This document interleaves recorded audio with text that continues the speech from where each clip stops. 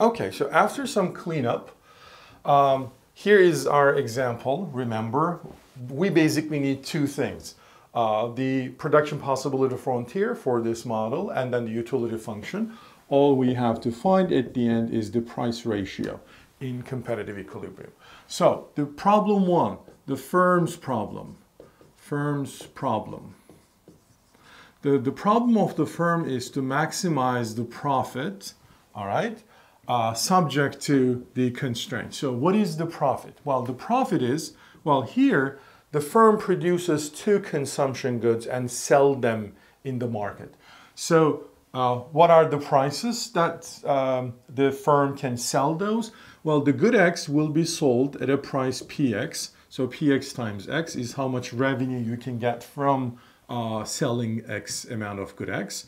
And then PY times Y is how much money you're going to earn from selling Y amount of good Y.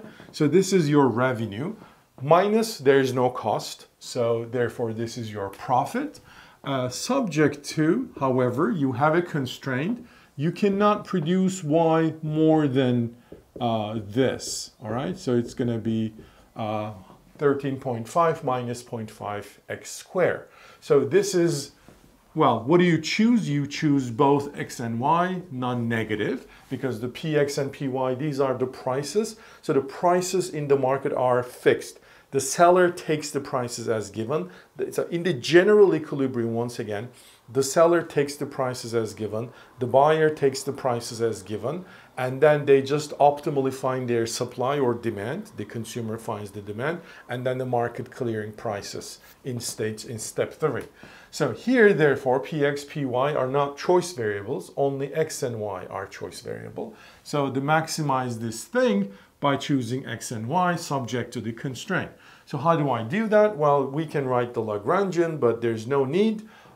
You better do the substitution. So whenever you see y, just plug it into your profit function. So your maximization problem will become maximized only by choosing x, because y will vanish, because I'm writing this rather than y. So it's going to be xpx plus ypy. So y is 13.5 minus 0.5 x squared py. So this is the profit, and I'm choosing I'm choosing x to maximize this. So this is a function of only one variable, which is x. So how do I do that? First order condition. What does that mean? That means I basically take the derivative with respect to x and set it equal to 0 and solve for it. All right? Take the derivative of this thing. So for that reason, I just leave it blank. That means if you take the derivative of this with respect to x, it's going to be px here plus, it's going to be, so the derivative of this times py, just 0. Derivative of this thing is going to be minus, it's going to be 2 times 0.5, so it's going to be 1x, so py times x equals to 0. All right, hence it means pyx equals px, hence x equals px divided by py. So whatever that ratio is, we don't know it yet. This is how much the firm is going to produce. Well, let's put S here because that represents the supply for good X, because this is the firm's problem. We're finding the supply on good X, and later we're going to find the demand for good X. So it's better to put some notation. Here I'm going to put superscript to differentiate the buyer's demand and the seller's supply. All right. Okay, well, given that I found the supply for good X, what is the supply for good Y? Well, simple. Just use the production possibility frontier. The supply for good Y is 13.5 minus 0.5 times x squared, which is, this is the x. So the square of it is basically px squared divided by, rather than writing 0.5, I'm going to write it 1 over 2. 2py squared. All right, so this is how much the optimal supply for the firm. All right, so this is it, the step 1. Step 2, the consumer's problem. So the consumer's problem is maximize utility, all right, which is x times y, if you remember, subject to the budget constraint. So what is the budget constraint? Well, the budget constraint is always expenditure equals income.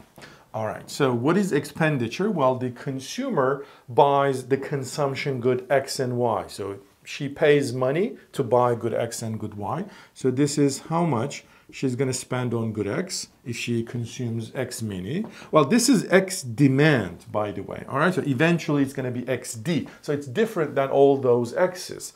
But for notational simplicity, I don't want to keep writing XD, XD, XD all the way. So let me just treat it as X, and later I'm going to put the D term. But the PX is exactly the same as PX here because the market price is fixed. All right, so the buyer and the firm, the consumer and the firm, takes the price as given. All right, so this is how much she spends on good X. This is how much she spends on good Y. So this is her expenditure, has to be equal to income. Well, she doesn't have initial endowment for good X and good Y, so that she can't sell them and make money. But she has the firm, and the firm hopefully makes some profit. So with that money, she buys good X and good Y. Okay? So this is her budget constraint. Pretty simple. So maximize the utility subject to the budget constraint by choosing some non-negative X and Y.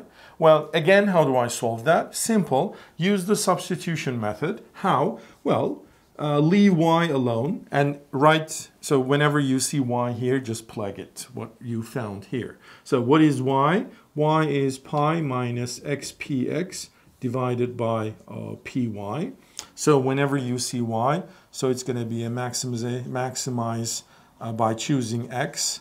X times Y, so it's X times pi minus XPX divided by PY. All right, so the first order condition, meaning take the derivative, set it equal to 0, and solve for it, means if you take the derivative of this thing, so this is going to be pi x divided by PY, so it's going to be pi minus x squared px divided by py.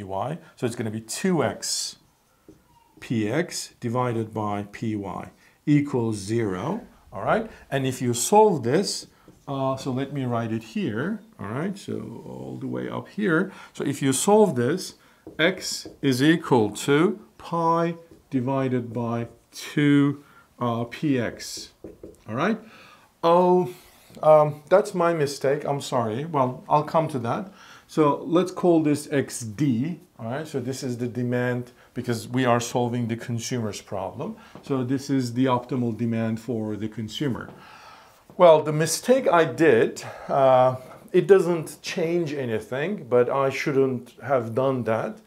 I should have done first calculate the profit. Once I found the optimal supply for good X and good Y, I should definitely calculate the profit and then plug it here. It doesn't change anything mainly because the profit does not depend on X or Y. So it's just a function of Px and Py. So therefore, when I take the derivatives here, the derivative of pi alone, so pi is a constant number, so it doesn't change anything.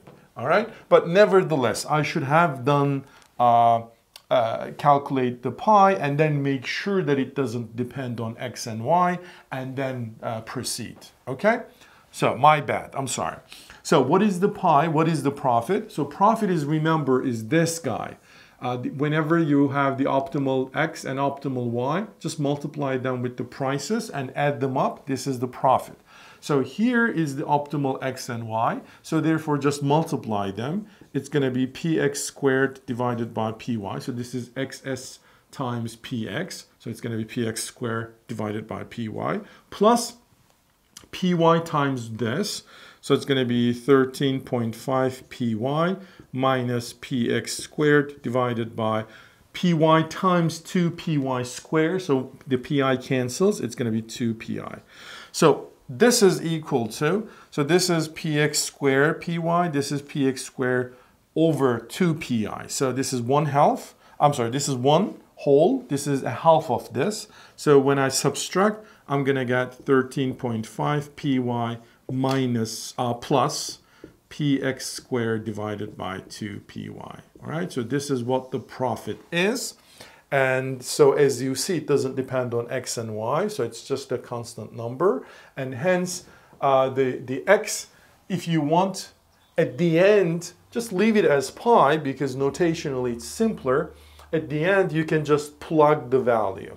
All right, so xd equals to the pi thing, which is this, divided by 2px. So instead of writing 13.5, I'm going to write it 135 divided by 10.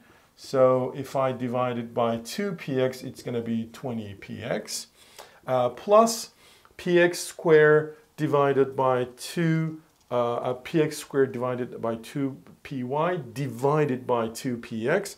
So it's going to be px divided by this px and this px squared will cancel out. So we're going to have px only. And then 2 times 2, 4 py. All right. So this is the total, or I'm sorry, the optimal demand for good x. And then I can calculate the optimal demand for good y. But I'm not going to calculate it because there's no point. You'll see. Okay. And then that's it. This is the second condition. The consumer maximizes its utility. We already solved step 1, step 2, and now step 3. Step 3, market clearing condition, market clearance. Well, if you remember our previous arguments, if the market for one good clears, the market for the other good must clear with exactly the same price ratio. So therefore, all you have to check is the market clearance on one of the markets. So here, I'm going to clear the good X market because I did not calculate good Y demand. So this is why I didn't calculate the demand for good Y. All right? So I'm going to clear the market of good X. That means the demand for good X has to be equal to supply for good X. This is what market clearance is. There's no excess supply or excess demand. So what is the demand for good X? It's this fellow, 135 py divided by 20 px plus px divided by 4 py. That has to be equal to the supply of good X, which is px divided by py. Okay, very good. So what am I going to do is that, well, this term and this term are related. These are px over py, but this is the reverse, py over px. So I should send this to the other side and then subtract, all right? So it's going to be 135 py divided by 20 px equals to px over py minus px over 4 py. But you know what this equals to? This is 4 px over 4 py. So minus this, it means 3 px over 4 py. Okay, so now ignore this. So let me ignore it for you. So ignore this. So this is 3 px divided by 4 py. So do further simplification. How so? The 4 and 20 cancel out. We're going to have 5 here, 1 here. 3 and 135 cancels out. We will have, if you do this, I think this is 45. Yes, and this is 1. So what do I have? Oh, 5 and 45 cancels out. I have 1 here, I have 9 here. So what do I have? I have 9 py divided by px equals px divided by py. Do the cross product. It means px squared divided by py squared equals to 9. Take the square root of both sides. It means px over py has to be equal to 3. You see? So therefore, if this was a general equilibrium where the firm and the consumer are price takers, and the firm and the consumer maximizes their objectives, and then the price ratio, px over py, has to be equal to 3. I mean, the price of good x must be 3 times more than price of good y.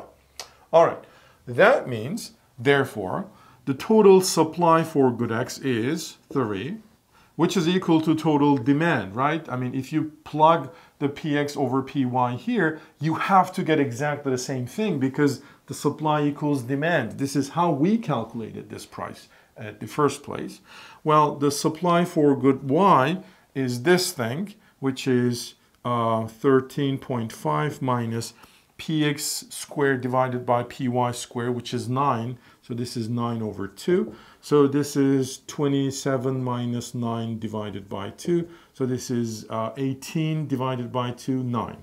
So the supply for good Y, and therefore the demand for good Y, has to be the same. Remember, if market X is cleared under those prices, well, then the market for Y must clear also with the same prices. So therefore, in equilibrium, 3 good X will be produced and consumed, and 9 good Y will be produced and consumed. That's it. This is how we solve. I hope that was clear.